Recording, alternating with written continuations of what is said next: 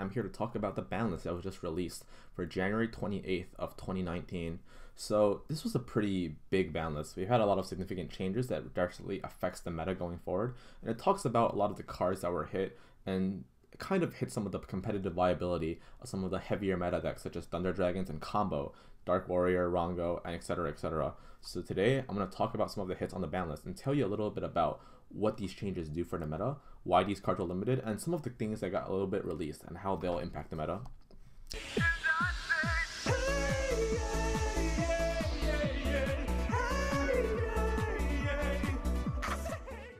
Starting off, we have Fairy Tail Snow. So Fairy Tail Snow is basically what a lot of people played in Thunder Dragon Combo, as well as Burning Abyss. I believe that this was mainly banned because Thunder Dragon Combo's triple Snow as a defensive card is really strong, and Snow in general is just a card that has a lot of flexibility and a lot of power. Snow isn't once per turn, and it gives you basically a free Book of Moon effect when you banish 7 from your graveyard, which not only triggers your Thunder Dragon monster effects, but also help you manipulate your graveyard in a way that you can choose what you want inside it and outside it. Snow is also a free extender that's not once per turn and can put up extra damage if it's needed. So Snow overall is a really powerful card, and because Thunder Dragons can use it so prominently and abuse it with their Thunder Dragon banishing effect cards, Snow is really strong, and that's why it basically got hit. This is also a indirect hit to Burning Abyss, because Burning Abyss also relies on Snow. That's one of the same reasons that Thunder Dragons rely on it, as a defending card, as well as an extender, a damage pusher, and just a good card in general to have. Next, we have Grinder Golem.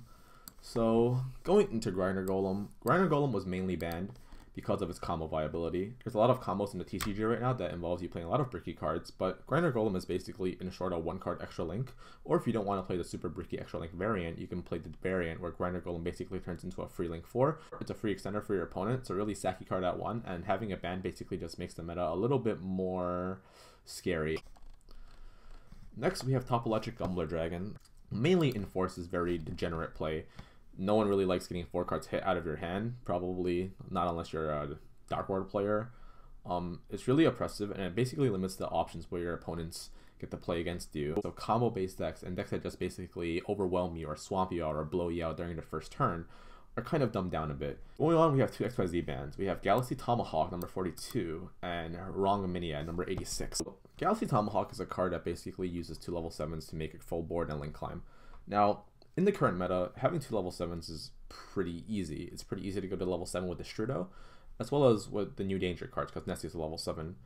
What a lot of people don't realize is that Grepher and Jackalope or Nessie is almost always a Tomahawk. It's a good hit because it kind of slows down the pace of the game. It makes link climbing a little bit more difficult, which is always good because getting overwhelmed by a huge link board is pretty oppressive nowadays.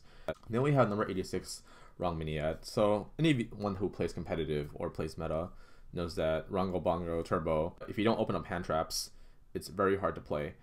There shouldn't ever be a format where I need to play triple Impermeance, triple Ash Blossom, triple Ghost Ogre in order for me to even have a chance at contesting victory in Yu-Gi-Oh! So getting Rongo hit, I actually like Rongo, but because of Dark Warrior Turbo, Rongo is something that needed to get hit in this list because of its oppressive play.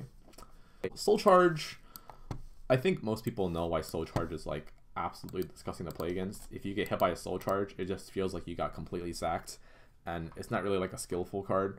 Like, your Soul Charge basically allows your opponent to run into all of your cards, not even trying to bait them. Like, they just run into your hand traps, and then once you've exhausted all your hand traps and defending cards, thinking that your opponent no longer has a play, Soul Charge basically rewards your opponent for playing like they did.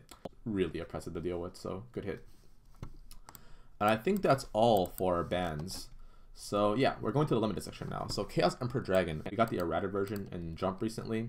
It now says it has the same effect, but you cannot activate other cards or effects during the turn you activate this card's effect. This basically means if you do anything other than summon Chaos Emperor Dragon or just activate Chaos Emperor Dragon's effect on that specific turn, then you basically are not allowed to do anything else. And having it at 1, it might see a little bit of competitive variance, but because other Chaos cards like Chaos Dragon Levianeer and Blockbuster Soldier are just so strong, it's very unlikely that Chaos Emperor Dragon will be seen played very prominently in the meta. So going forward, we have Cyberstein at 1. Cyberstein in general is what you call a very high risk card. Back then they didn't have Baylor, they didn't really have effect negation. If you just drop the Stein on turn 1, you were going to pay 5,000 to get a monster. Nowadays, we have triple impermanence, and most meta decks play triple impermanence. Yes, if it goes through, you might get a huge advantage, but not like activating a Cyber Sign and just assuming that your opponent won't impermanence you is usually wishful thinking in a format. And next we have Dark Grepher from being unlimited to being at 1.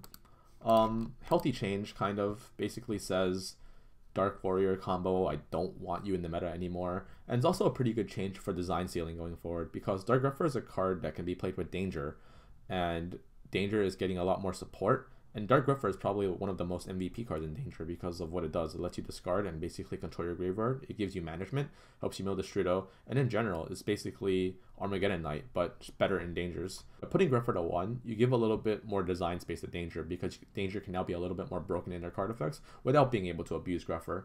Shurret and Brionic are cards that people who've played Necros, Shaddoll, BA, Stellar Knight, Trinity format would know about. Shurret was really strong because it's basically the one card ritual fodder that lets you also search every warrior in your deck when you activate it. So you would often just tribute Shurret for maybe a Trishula or a Valkyrus, I believe, and it would basically use up your whole ritual, so you wouldn't have the ritual using excess cards. On top of that, once you tributed it, you get a free search, so I'll let you search out a Brionic or a Trishula or I believe Valk. And with that being said, because Brionic is at 3, the deck consistency of Necros got basically increased tremendously, because you basically went from 1 Rota to 3 Rotas. Even though it is once per turn, Brionic is still a really amazing card for Necros, because it's basically your toolbox. It's basically what gets you to the cards that you need, and it's really good because being able to add any Necros monster, which includes Shurret, is just really good because it's a free search and it helps improve consistency because of that. Construct. So Construct is a card that basically shared the format with Necros at the time.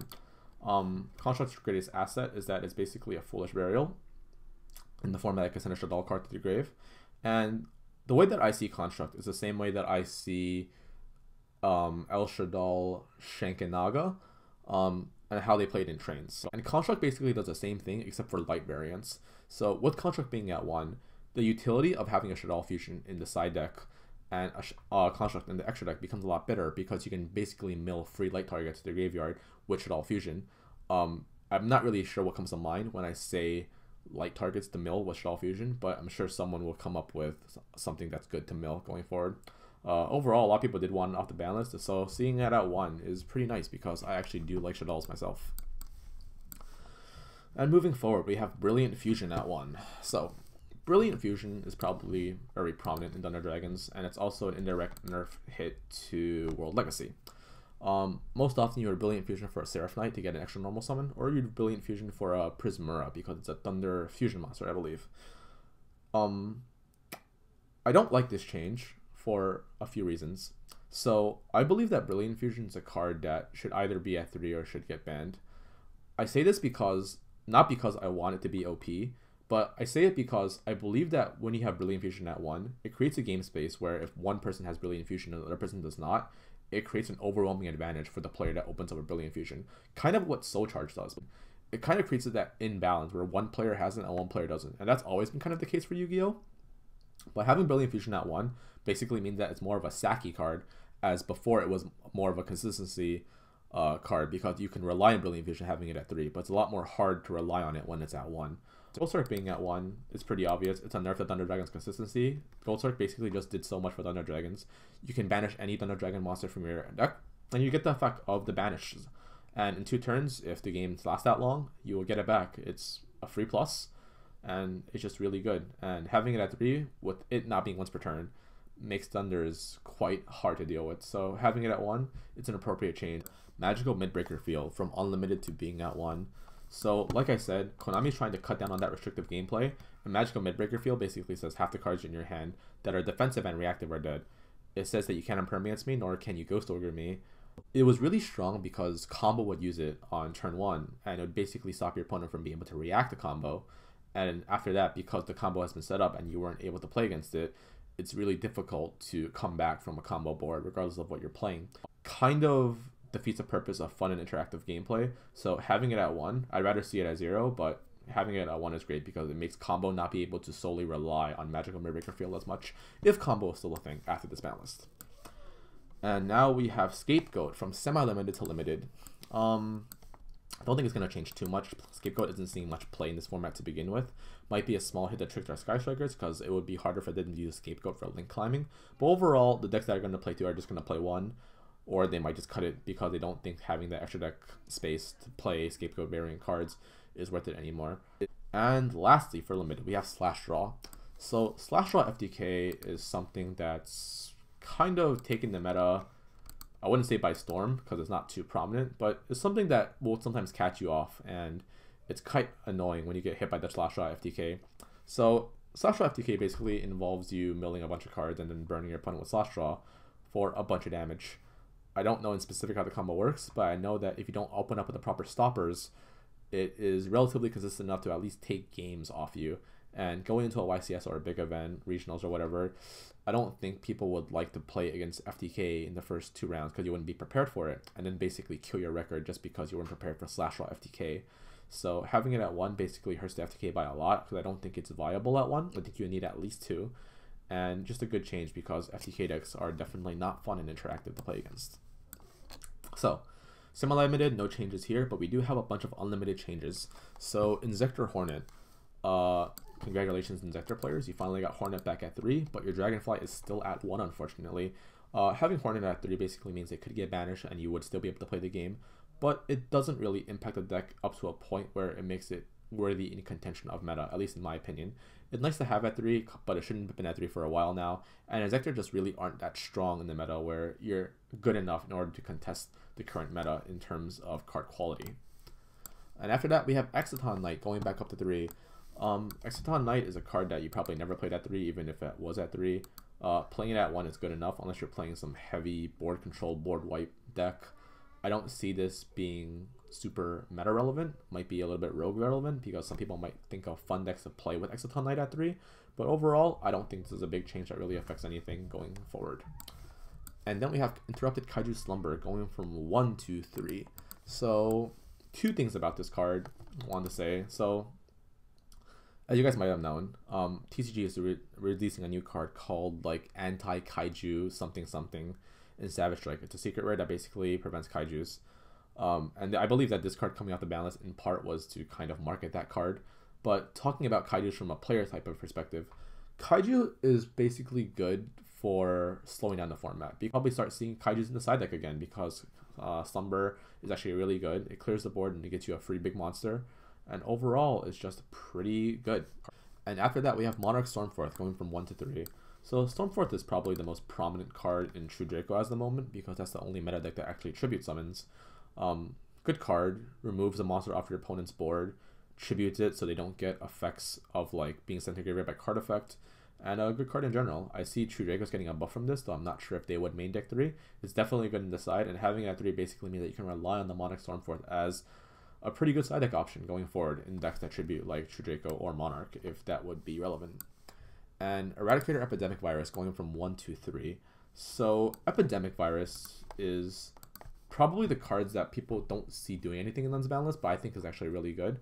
And I think it's really good for 2 reasons. So going to the next meta, it's probably pretty obvious that Sky Striker and Altergeist would be very strong on the meta. And Sky Striker and Altergeist are both decks that rely very heavily on information, spells and traps. And Epidemic Virus basically says no to spells and traps. I think going forward, what a lot of people don't realize or forgot about is that Thunder Dragon Colossus is a dark monster with over 2500 attack. So if Thunder Dragons were to be still viable, I could see it being a very high possibility that they would play triple Eradicator, Epidemic Virus, and basically just try to win you over by hitting you with hitting you with an Epidemic Virus and basically cutting off all your spells and traps and winning that way. It's pretty scary actually because having triple virus means it's a card that you're going to have to try to play around, but it's going to be really difficult for you to play around because if they just go turn 1, summon Colossus, flip a Eradicator and call spells, there isn't really too much that you can do, unfortunately.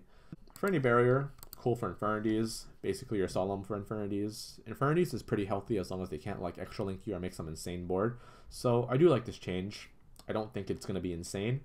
I hope some crazy guy doesn't make some broken combo and prove me wrong, because Infinity Barrier at 3 is very scary. Then we have Wind Up Magician going from semi-limited to unlimited. Pretty cool for wind-up players. I don't think this really changes anything. The combos for wind-ups are still the same. It just got a little bit more consistent. So wind-up Magician Shark, it's pretty cool. You can test it out if you want. And I think going forward, someone's going to probably make a cool combo with it. I look forward to it. But I don't think this really impacts the wind-up deck that much, because having it at 2 and having it at 3 isn't a huge difference other than the combo making variety of wind-ups. And then we have our 2 unlimiteds, our last 2. TCG Hyper Librarian to 3 and Limiter Removal to 3.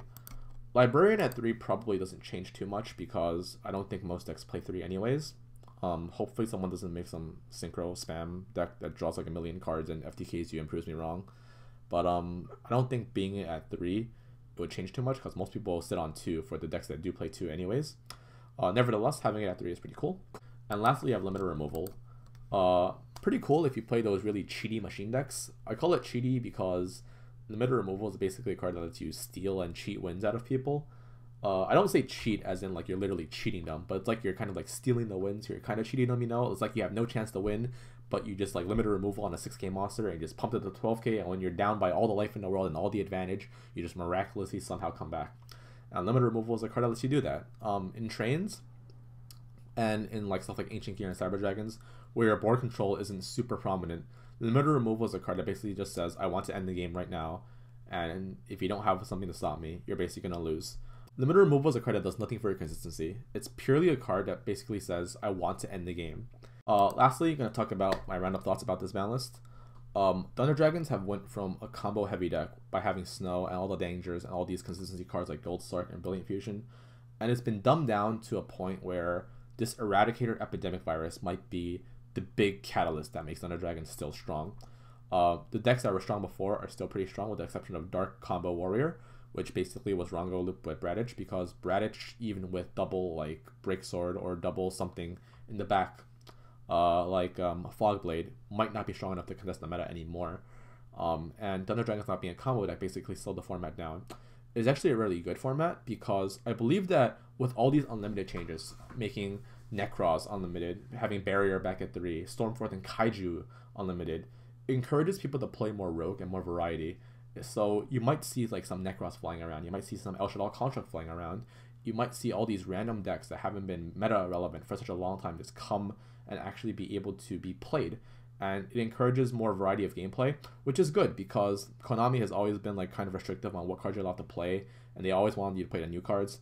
And having this change actually is really nice because you get to see more decks. You don't get to go to a locals and play Sky Striker for 8 rounds anymore. You don't go to a YCS and expect to play against Goki or Altergeist for like 5 rounds in a row. So really nice to see some variety and some change in the meta. Yes, it's going to make it harder to side because you're going to have more things that you have to learn what to side for and those specific side deck cards for them. But overall, it's a very healthy change. This ban list removed a lot of degeneracy like Topologic Gumbler Dragon, Magical Midbreaker Field, Rango.